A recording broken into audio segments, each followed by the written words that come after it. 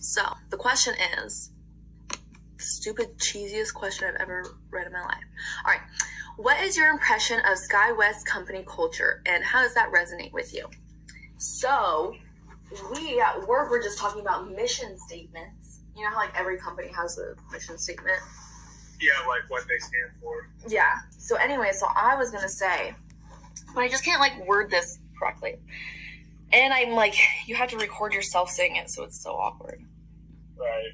But anyway, so I was going to say, my impression of SkyWest's culture is based off of the mission statement that you guys have. Wait, hold on. Let me say it. Hold on. Let me practice. I'm going to set you down. Okay, so I was going to say, oh no.